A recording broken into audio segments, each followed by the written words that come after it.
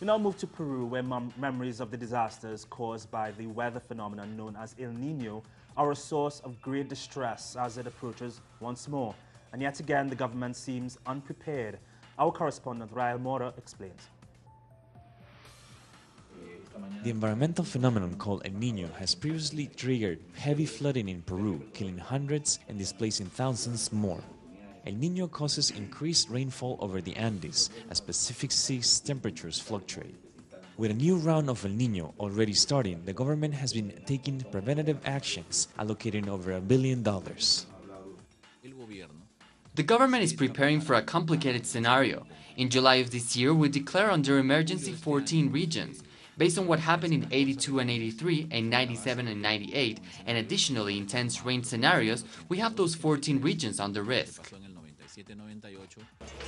However, the government is being questioned on whether or not the country is prepared to diminish the risks, particularly for those citizens living in dangerous areas in the north of the country, close to rivers or in unstable hills. Analysts claim preventative measures should have started earlier, such as relocating people, creating rain drainage systems, and establishing a coordinated plan with local authorities.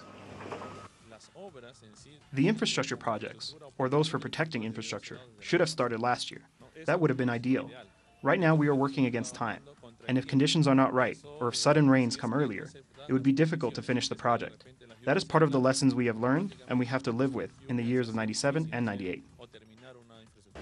The issue in agreement among the current government and its critics is that the country should have a permanent planning unit, preventative activities, and set budgets for reducing the risk of large disasters in the future. Rael Mora, Telesur, Peru.